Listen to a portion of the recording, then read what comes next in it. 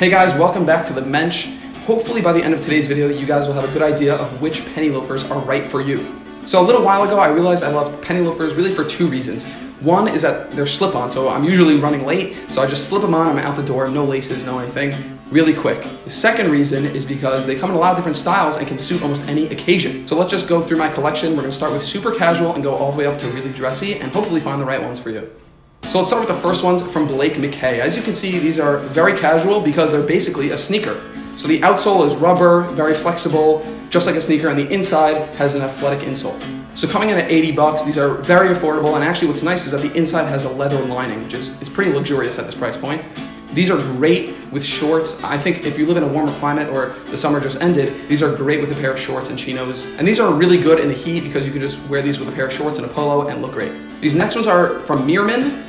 And these are definitely my favorite going into fall. A, because of the leather, which is a suede. So suede is great for those for the fall weather. And also the color, which is a really beautiful, they call it snuff brown, but it just has a really luxurious shade to it that's gonna go with a lot of those fall colors. I'm thinking like green, red, and navy. Now they're also very casual because if you look, the vamp is very short, which basically means that the tongue doesn't really go up that far relative to other penny loafers.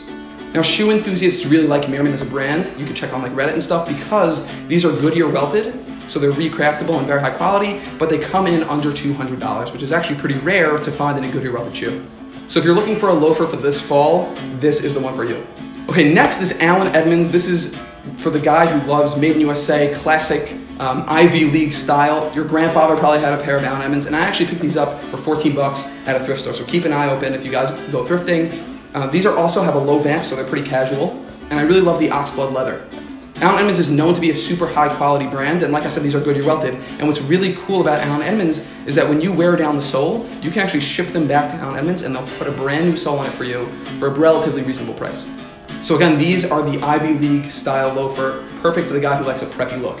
Now for one that's actually not a penny loafer, it's the newest one in my collection, we've got the J. Butler. These are horsebit loafers. The horsebit loafer has a more luxurious feel, and they're actually pretty comfortable for being such a thin sole. They're pretty comfortable, and I actually reached out to one of the guys who works at the company on Instagram, and he told me one of the reasons they get so comfortable is they use a foam sole, but they actually put cow skin leather lining on the sole, whereas most companies use pigskin. So what's great about these is that you can pretty much wear them with shorts and jeans and maybe chinos, as long as you're wearing a dressier shirt too. This is great for a guy who wants a little bit more of a high-end look, but still stays relatively casual. So if you don't yet have a pair of penny loafers, this would be my suggestion for your first pair. They're from Beckett-Simonon, and I think they do a great job of straggling the line between casual and dressy. It's got a little bit of a taller vamp than the ones that we previously looked at, but they're still casual, and I like the mock toe a lot. Like I said, the reason I would recommend these as a first pair is because you can rock these with jeans and chinos, but I think you can even get away with these with a suit. So these penny loafers, like the next two I'm gonna show you, are really your classic style of penny loafer, which is why you're able to dress them up and dress them down.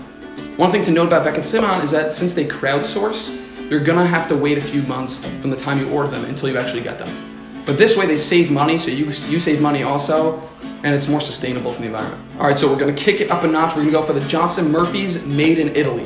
So these are dressy, and I love that they have a sole it's leather, but it also has a patch of rubber that's gonna add some durability and some grip.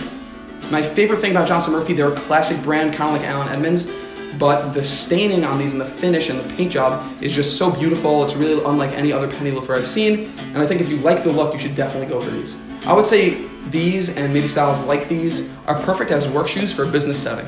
Let's continue with the Made in Italy theme. These are from Ace Marks, which is an online-only brand. So like I said, these are made in Italy, and it actually has a more European look to it because the vamp, unlike the earlier ones that were casual, has a really long vamp. And again, these are great for a business setting or wearing with a suit, but I will note that these are a little bit big on me, so if you're going with the sizing on the website, I would say go down half a size.